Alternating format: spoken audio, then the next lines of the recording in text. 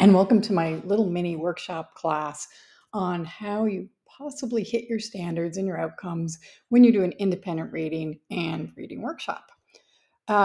Before we start, though, I want to talk about what people have been telling me is their biggest problem when it comes to reading workshop, and that's getting students to actually read. Now, I'm not going to go into this in detail right now. I'm going to link to a blog post in this video. If you look underneath the video on YouTube, you'll find it there. We need to, whether we like it or not, whether we think we need to or not, is work on teaching students to focus and to build their stamina with reading, because as you know, their focus is so pulled these days, and therefore it's much more difficult to sit and read for a sustained amount of time. So what I used to do was use a timer, and I discuss it with the students. We would pick like a minimum amount of reading time for the first day. Even like some classes with a lot of reluctant readers, it might only be 3 minutes. Other classes, it might be 5, whatever. And then you set the timer. When the timer goes, they can finish their page. The next day, you add another minute or another 2 minutes or another 5 minutes, whatever the case might be. Anyway, you can read more about that strategy and other strategies to help students to get them to focus to read in the blog post. That looks like this. Okay, so let's get to today's lesson. When you teach a full class text, whether it's a play or a novel, your roadmap is pretty clear. You know, you got to get from point A to point B, and you go through the chapters, right? And it's pretty clear how you can keep everybody on task doing the activities for the book. But with independent reading, you're not teaching chapter 1 on Monday, 2 and 3 on Wednesday, and 4 on Friday, and whatever the case might be. The path is not linear, or it doesn't appear to be linear. It feels a little bit more chaotic, but yet you still have to get your students to the same destination. How do you do that? I'm going to go through a strategy that I used. I perfected it I made it better over the years. And it's one that you can use with any text, whether it's independent novels or even full class texts. With independent reading, you have to focus on the skills and not the content, and present those lessons and those skills in a clear, organized way. That's the hard part. You need to use strategies and activities that are going to keep your students engaged, because when you're doing a full class text, you might know, like when I do Macbeth, for example, I've got this one activity that I know all the students are going to get involved with. But when they don't have that common text, it can be a little bit more difficult, or maybe not. You also need a seamless plan to blend your writing instruction and your grammar when you're doing independent reading. So with my strategy, what I do is I target the skills, I model the skills using mentor texts, and then students get multiple opportunities to apply that skill with any text. Check, check, check each time. It's a strategy, like I said, that can work with independent novels. It will work when you're doing book clubs, and it will also work with full class novels. So in this little mini lesson, mini workshop, you're going to learn how you can teach skills when everybody has a different book. You're going to learn how to do that using short mentor texts. You're going to be able to ensure that your students are hitting the standards even when they're reading different books. And you're going to learn strategies to plan and manage the lessons to keep your students engaged and learning. So the first step is to look at the outcomes that your students need to achieve, your standards, and make a list of skills that they're going to need by the end of the semester or the year. And the best way to do that is to look at the final assessment. What is it my students are going to need to be successful for that one or for other assessments along the way? Then you need to make a plan for the best order to work on those skills. For me, I started with the basics and build my students up to more complex tasks. Number 1 tip: don't dive into literary analysis on the first day. Maybe not even in the first or second week. You need to scaffold those skills and get your students interested and engaged first. I do that with a series of lessons on inferencing. And I start by using visuals, because we all inference every day. by looking at people and figuring out how they're feeling based on either the tone of their voice or the set of their face or whatever the case might be. So I ease into inferences by using visuals and also some engaging collaborative activities like stations and some group writing assignments that show students that, yeah, you already do know how to make inferences. And then we make the transition into how do you make an inference on a text? Okay, you look at the clues the author is giving you, just like the look on your mother's face when she's about to explode, and your experiences about what happens when you see that look on your mother's face, and a conclusion that you can make. So it's all very seamless. I also did this assignment where I would give students a scene that was stripped of any stage directions, and they had to make inferences on it based on what the author was telling them and what they knew from their own experience. We discussed that, and then I gave them the same scene with the stage directions there, and they could see if they were correct. And then we could do some assignments where they changed the stage directions to change what the meaning is in the scene. And they always really liked that one. We also, early in the game, did several lessons on what it means to be an active reader and how and why you should annotate a text. We practiced close reading, so students were ready to go when we started reading.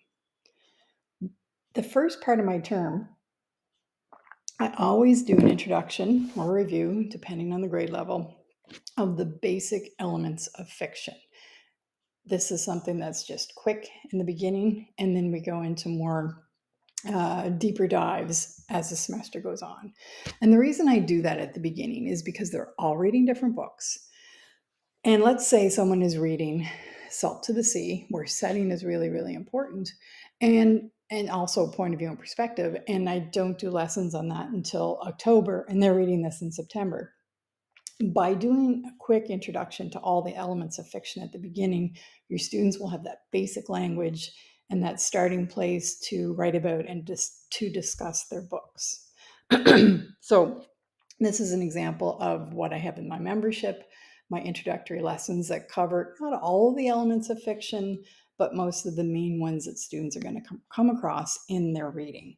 And again, these lessons are quick and short, and I might only spend a week or two on this, just as my students are easing into the process of learning how workshop runs and how we're going to set goals. And I'm also doing mini lessons on author use of language at the same time. So let's go back to my strategy where we're targeting skills using mentor texts and giving students practice applying those skills. I'm going to take one of my introductory lessons and walk you through that. So my lesson on identifying setting, these are the skills I want to target, that students know what the setting is and how the writers are using language to create the sense of time and place. I also want them to be able to cite strong and thorough textual evidence to support any analysis that they do. We might not be doing this in the first week or two, but eventually they're going to get there with these lessons. So I choose short passages where setting is significant so I can model what it looks like when an author does an effective job of creating setting. And then students get lots of opportunity to apply the skill with other mentor texts and their own novels and even in their own writing. So I have a whole lesson plan. I'm not going to show you the whole thing, just kind of an overview. We start with a discussion of what setting is, and that it's not just time and place, but it's also the social context. And I do a little bit more discussion about what social context means. So for example, if your book is about a teenage girl's struggle for identity or to be independent, if it's set in London in the 1800s versus New York City in 1965 or 2020, it's going to make a big difference. So the social context and the time and place affects the story. After my mini lesson, I give them a short passage to read. And in this case, it's from Where the Crawdads Sing. And it's only 2 paragraphs long. And I ask the students to read it and highlight how the author used her language to create this sense of time and place.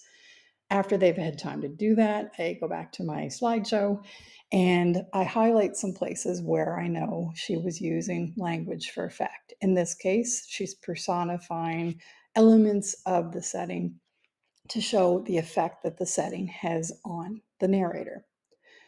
Then we do it again with another short passage from Stranger in the Woods, which is a nonfiction piece. And just a little sidebar here, when you use these short passages, it's also a great opportunity to do a book talk. So you don't have to separate book talk, mini lesson. It can all be embedded, right? So again, they're given this passage. They have to highlight how the author uses language to evoke a sense of setting. And then my slideshow again has things highlighted to show them the imagery and the simile and whatnot that the author uses to create the setting. Then after the mini lesson, we read. I usually almost always do the mini lesson first so they can be looking for what I'm teaching them about in the reading. Sometimes we just read for fun. Don't get me wrong. We might even spend half a class reading after we built up the stamina. But on the days where I'm focusing on skills, I do the mini lesson first. Then they read and they look for evidence of how the author creates setting in their novel. Now, they might not be in a section where that happens when they're reading, but they can, rely on what they've read about already. So as they're reading, they're looking for places where the author uses language to create setting. When they're finished, they can either do a short response in their notebooks or turn and talk with a partner to show them. I might say, okay, find one place where your author used imagery or figurative language to create setting. They turn, they share. It's very quick. It doesn't have to be a long, drawn-out process. If I want them to write more analytically, I can give them an assignment where I ask them to discuss the time and place in their novel, whether or not it's important, whether social context is important, and whatnot. And I ask them to use references and specific details or quotes from the test. And of course, there's an assessment checklist for them to look at. Later, I will also have them practice what they learned in their own writing. And this could be just like an in-class skill building assignment or a major assignment. Early in the year, I do a lot of just in-class skill building. And here's an example.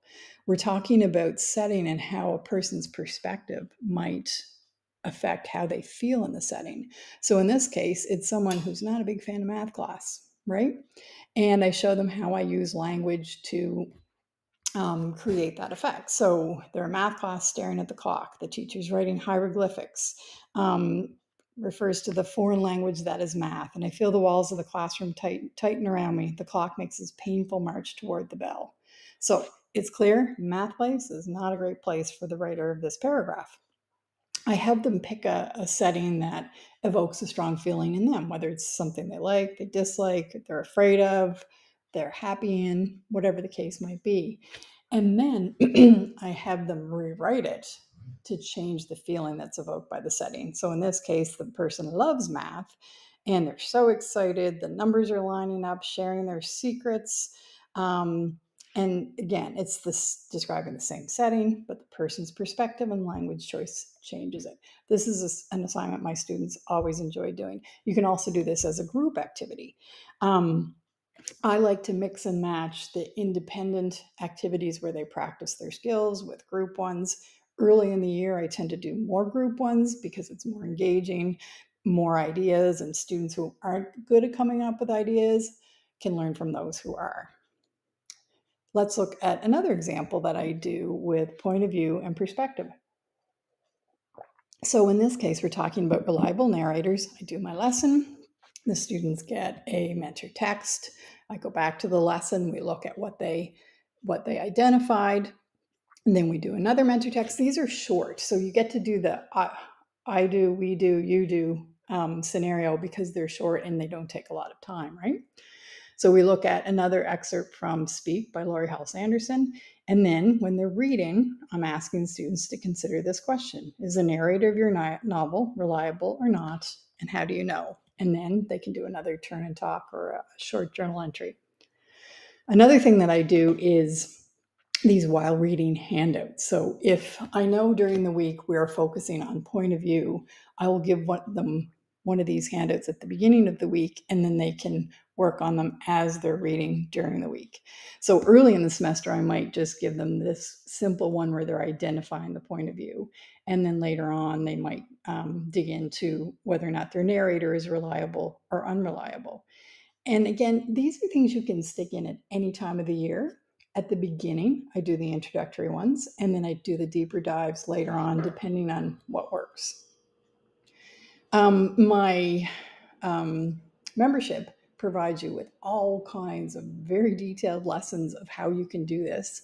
It's got all the lesson plans, the activities, the assessments, the rubrics that you need to effectively roll this out for your students. And again, I like to have a mix of independent and collaborative activities so students can learn from each other, but they also have to do their own thing, right? And every lesson that we do gets turned around so they have to look for how it happens in their novel. So if I'm doing a lesson on how authors create narrative voice, then they have to find examples of it in their own novel. And again, not with everything, but with some things, I have them do an analytical paragraph on the literary element that we're looking at. The thing about this is that they're all reading different novels, and each one might have a different emphasis. So in one novel, point of view and perspective might be super important and setting is not, and vice versa. So I like to give my students choice that after we've done these lessons, now you have to write an analytical paragraph, and we do some practice, and they can pick the literary element that's most important. So Sean might write an analytical paragraph on setting for his novel, and Jalissa might write an analytical paragraph on point of view, right? The point is that their paragraph is illustrating their skills, right? That they can write a proper paragraph, that they can select good evidence and cite and embed the quotations, and that it's analysis and not plot summary. So whether they're writing about point of view or setting or character, they can demonstrate those skills for you. You can also assess your students via conferences, and I highly recommend conferencing. Not only is it a way to get to know your students, it's also a very effective way to assess, because it's harder for them to fudge it in a conference than it is in written format, where they can get stuff off the internet or get ChatGPT to write it for them. It's also really good for relationship building. So in my membership and on TPT, you can get my reading conference guides, and I give them to the students ahead of time so they can prepare. They know the types of questions that we're going to talk about, and that makes the conferences go much more quickly. If Sarah sits down in front of me and she clearly hasn't prepared, if it's the beginning of the year, I'll say, Sarah, get back to your seat, get ready, and we'll do this again tomorrow. Okay, I'm going to go on and show you some more examples, but if anytime you want to ask me questions, this is not live, so you can send me an email and I will answer within the next 12 to 24 hours. Let's go back to the lesson. So once again, these are the 3 checks that you want to do whenever you are trying to teach your students the skills and they're all reading different texts. And you're going to try to use strategies and activities that engage them, even when they're reading something different, and you want a seamless plan to get your grammar and writing instruction in there. So we're going to look at grammar right now. You can do your targeted mini lessons and worksheets, which still have their time and place, but I also like to embed the grammar instruction into things that the students are reading. So they see that grammar is a tool for writing and not just something they have to check off during the editing process or to use to complete a worksheet. So when I do my comma lessons, we do a whole thing on how commas are used to develop ideas, to create a more full paragraph or story or whatever that you're doing, because they're used when the author uses more detail to show, and they can be used to create voice and tone as well. So, and also for creating variety in sentence structure. So that's kind of the focus when I'm doing comma instruction, not just you need to stick a comma in there. Students will get corresponding handouts that go with all the skills that I'm teaching them. And then, of course, they get their mentor texts. In this case, each passage is focusing on a setting. So we're reaching back into those lessons on setting and also looking at how they're using commas to add more variety and detail to describe this setting. So again, they're going to highlight or underline places where the author is actually doing that. And then they get their time to sit and work independently. Usually only takes a couple minutes because it's a short paragraph to look for places where commas are used to add more detail. Then we go back to my mini lesson and I highlight places. First, I ask them, okay, everybody, where did you find a place where a comma was used to add more showing detail? And then I get them to tell me before I show them, right? This is just my screen that I show after I've had the students give me their information. Another lesson I do is on how commas, em dashes, and ellipses are used for creating voice. Again, start with a short little lesson, give them their mentor text that they highlight and underline places where the commas and their friends, the em dash and ellipsis are used to create voice. They get their time to work on it. We go back, we discuss it, discuss the effect of the ellipsis versus the em dash, and so forth. After these mini lessons, what do? Students read their novels. They note places where commas are used, why the authors are using them. If there are em dashes and ellipses in there, bonus. They turn and share a sentence or two after they're reading with a partner to show where and why these punctuation marks were used. After we're done, we might do a writing exercise where students go back and look through their own writing, whether it's a notebook piece or a longer piece of writing or even something they passed in for assessment, and look for places where they can add comments that require commas, dashes, ellipsis to create tone and voice. And this says comments because it's connected to a certain assignment that we were doing, I think.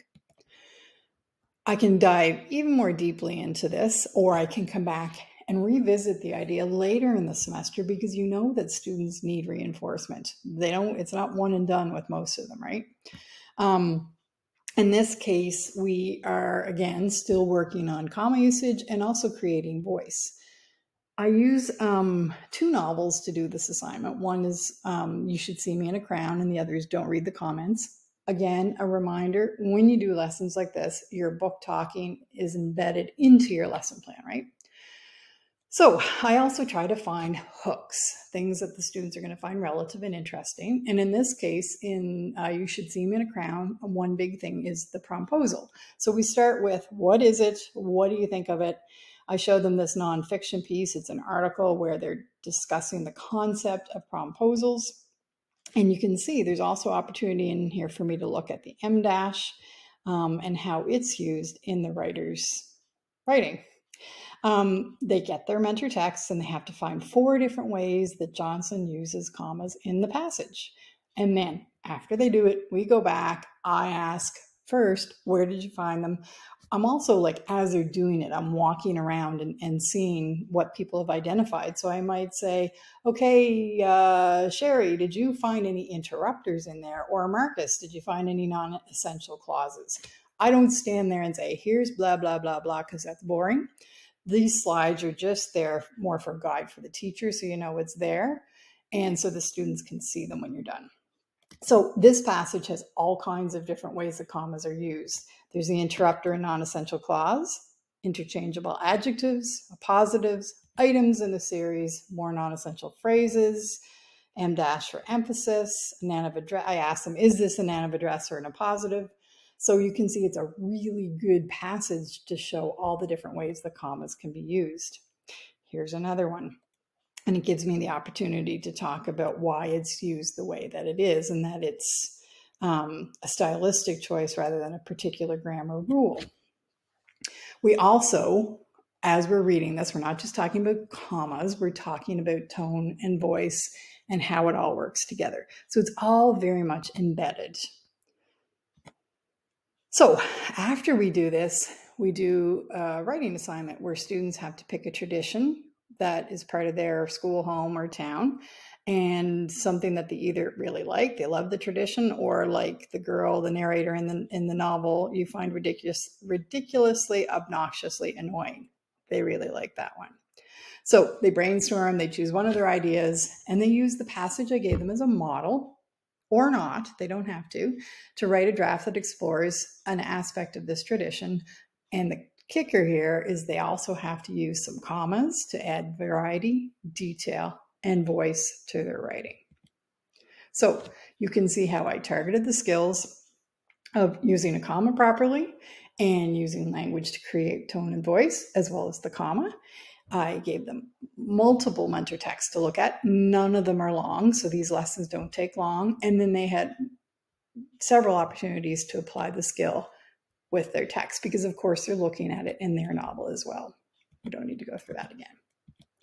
So you might be thinking, cool, Jackie, I like the strategy. I can see how it works, but like, where do I find the mentor texts? And more importantly, where do I find the time to do so? So I can help you, as you know. I give away a lot of free stuff, but I also have things that you can purchase to help your reading workshop or independent reading program. So we're going to come out of here for a second, and we're going to go into my TPT store, and I've got my reading workshop bundle, and I'm just going to hopefully load this. I'm at the cottage and the internet is a little slow. I just want to give you an overview of what you can find in here. This makes it bigger. No. Okay, so it's got a reader's workshop planner that has all kinds of forms and strategies and tips and planning guides and ideas for how to do conferences. That's in there. Then there is also some lesson plans that you can use to pull together all the resources in the workshop or in the bundle. It doesn't have lesson plans for everything, but just they're kind of the ones to get you started. And a lot of there's lesson plans embedded into some of the products as well. There are stations for learning to respond to text. I'm not going to, let's go over this way because this is taking too much time. There are also mini lessons for the basic literary elements like setting, conflict, perspective, opening lines. There are lessons on how authors create character and how to explore and understand theme, active and close reading lessons. My While You Were Reading forms are in here. And then there's there's learning stations, and there are task cards for talking about books, writing prompts, reader's notebook, conferencing guides, and posters.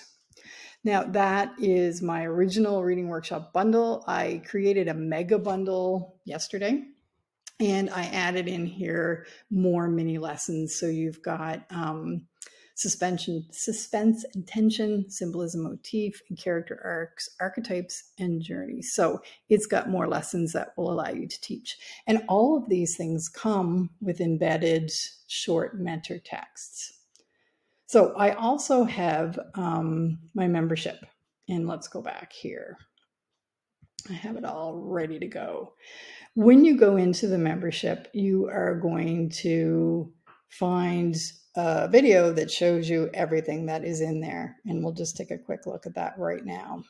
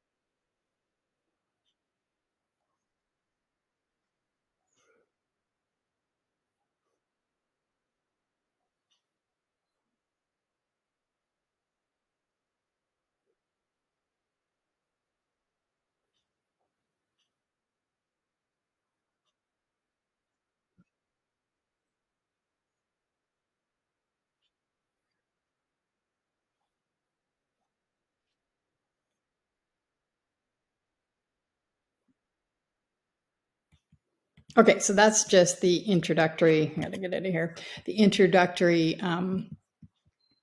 video that you can get to help you navigate the site when you go in. If you are new to workshop, there's a section in there about how to set up your classroom library, how to map out your workshop, and what it looks like in a real classroom. You also get tips on how to target those skills and your standards and to make a plan for it, and information on the things that you need to have and how to deliver a mini lesson and whatnot. And forgive this is my slow internet. Again, like I said, it's got what workshop looks in room 213, and I give you some variations of how I would roll out my workshop in a 75-minute class, and then I have some options for if it's a 40-minute class. Everybody's timing is different, but you get the idea. In the introductory section, there are a lot of lessons on what you should do when you start. So how you establish your expectations, teaching your students about active reading and close reading, like I went through at the beginning of this video, and how to use the stations to teach students what you expect, what your standard is for when they respond to text. You can also, if you're going to use the reading notebook, it shows you how to set that up. There's some posters that you can use to put up in your classroom that focus on creating character, theme, and things like that.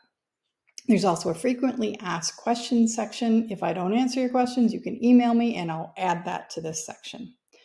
We talked about the introductory lessons. There's the establishing routines and procedures that I already talked about. And then there are also, that's twice, hooks and bell ringers that you can use at any time during the year. And there's a new section of back to school activities where I've linked it to starting a reading workshop. So students will work together to create the story of their class, or to kind of set some goals for themselves with openings and closings. So you're melding that getting to know you, climate building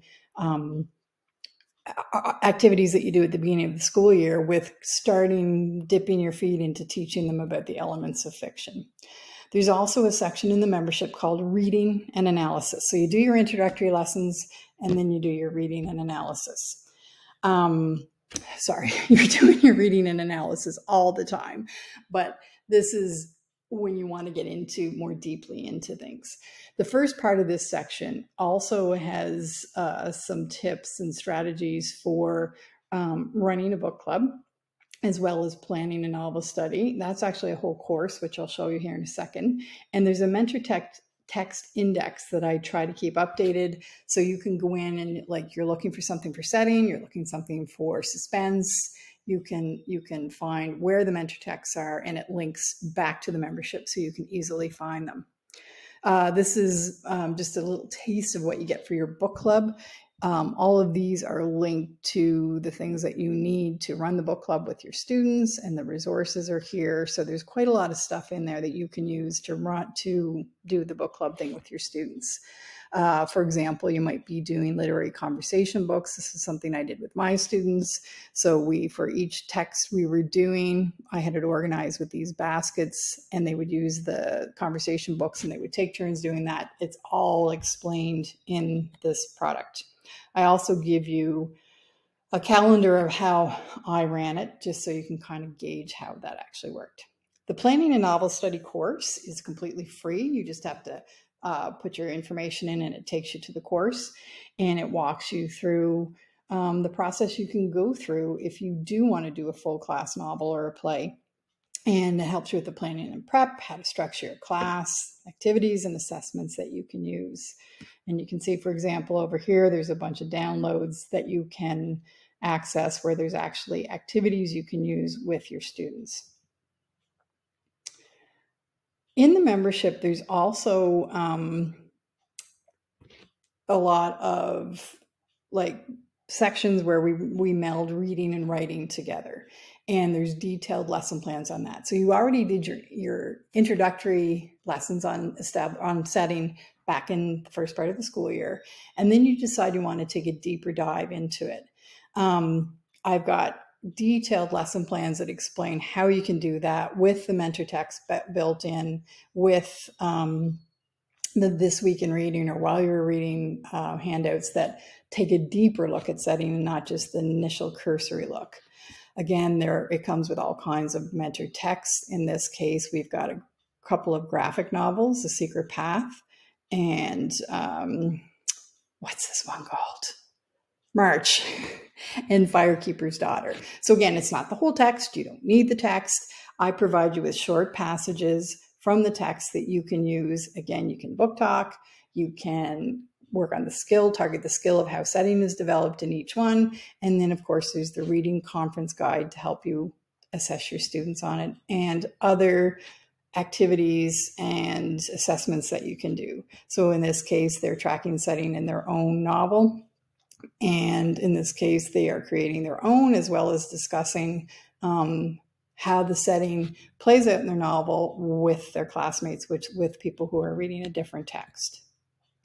All kinds of graphic organizers, assessments, rubrics, ideas for group work. You'll get that with almost every lesson plan that's in the membership. Let's take a look at taking a deeper dive into symbols and motifs.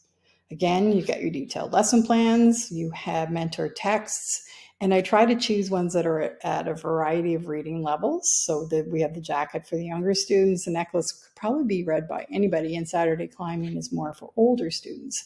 Each one goes through the process of teaching students how to look for symbols and motifs in their reading. You get your This Week in Reading workshop format, or graphic organizers, and assessment tools. And then, of course, there's always some sort of fun collaborative activity that the students can use to work on this together.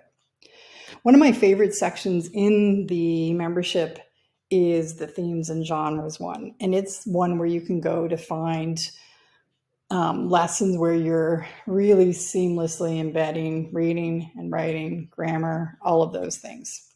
I went through my comma one, which is an example of lesson plans where you're looking at targeted skills in terms of writing, but the students are also reading and analyzing at the same time. And again, you get all of the lesson plans linked to the handouts that you need for your students, the slideshows that you need, the rubrics, mentor texts, all of those things.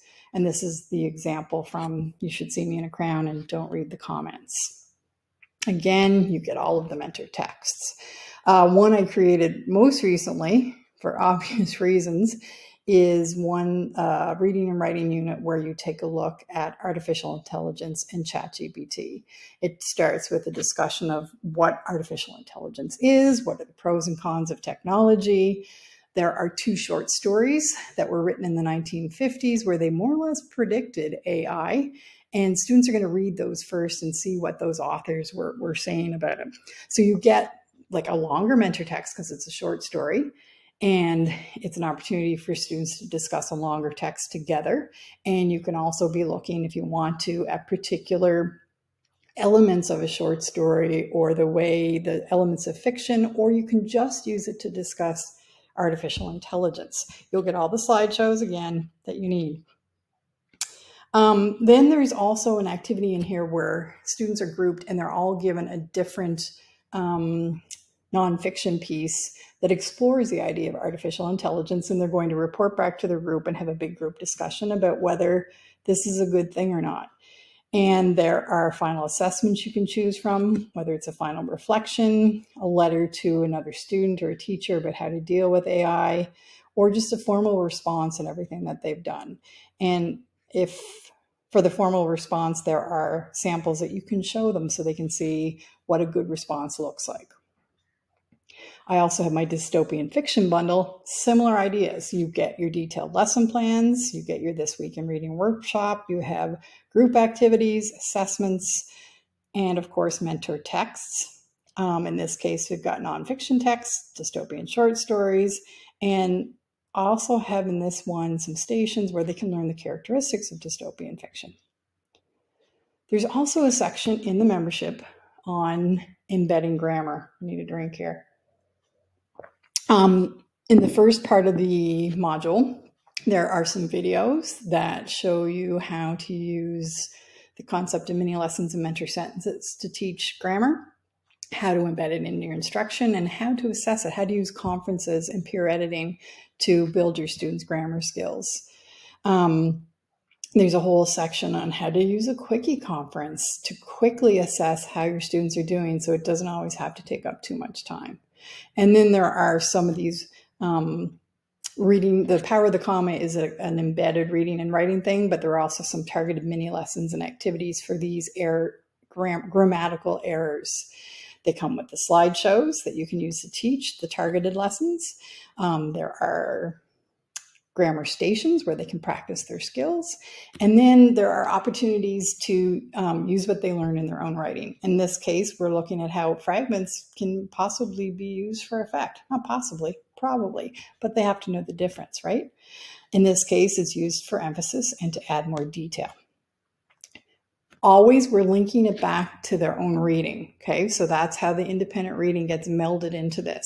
So you give your lesson and you get them to look for something as they read, okay? In this case, we're looking to see if they can find fragments that are used for effect. I'm going to remind you, students don't always have to be looking for something when they're reading. Sometimes you're just reading for fun, but this is how you tie it to the skill building. The membership also has resources for poetry. In this case, this is a lesson on Taylor Swift's Antihero. Does a double whammy thing because not only are you looking at poetry, but learning about the concept of the antihero. And students do some analysis. They can do some creative writing. This is one of my favorite poetry ones. It's about odes to the everyday. So students learn about what odes are. They learn about Pablo Neruda. And then we look at some of his odes to the everyday. And as we're doing that, we're also looking at the language he uses in his poems. We also look at one by Marcus Jackson. And then, of course, students write their own ode. To tie it back to their novel, I have them pick a character in their novel and get them to brainstorm, like, if they were to write an ode to the everyday, what object or thing would this character write about? And then they actually write the ode. And in doing so, they're showing me what they learned about poetry, but also they have to illustrate what they know about the character in order to pick something important from the character. Okay, so that is the poetry section of the membership. Let's go in and look at the other things that are in here. The last two modules, one is called skill building, and you'll go here if you're looking for particular activities, whether they be independent or collaborative, where students are working on things like literary analysis, critical thinking. I've got a section here for building skills for persuasion and argument. And then I've got a bunch of learning stations that you can use. So for example, if you're working on narrative writing, you could use those. There's descriptive writing stations, ones that you can use for independent reading, where students will go around to each station and they focus on, let's say you've got a station for setting and they have to write about setting in their novel, and a station for point of view. And there can also be a station for conferencing. So it's a really cool way to keep students busy while you're conferencing and working on something else. There's the essay revision stations for analyzing text, which you can use again for any text that you're using, and poetry analysis stations as well. And in the grammar section, of course, there are all my grammar stations as well. I'm getting tired of talking here. There's also this section here. One of the things that is more difficult with independent reading is getting students to talk about books, because they can't talk about this thing that happened in chapter 3 of To Kill a Mockingbird.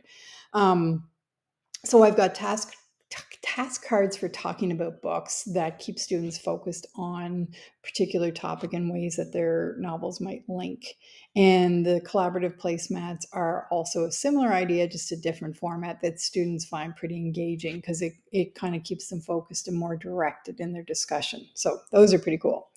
All of these things you find like in the download section of the membership. So you go into the active learning exercises and to the download section, and you grab your lesson plans or your assessments. So let's go to assessment now.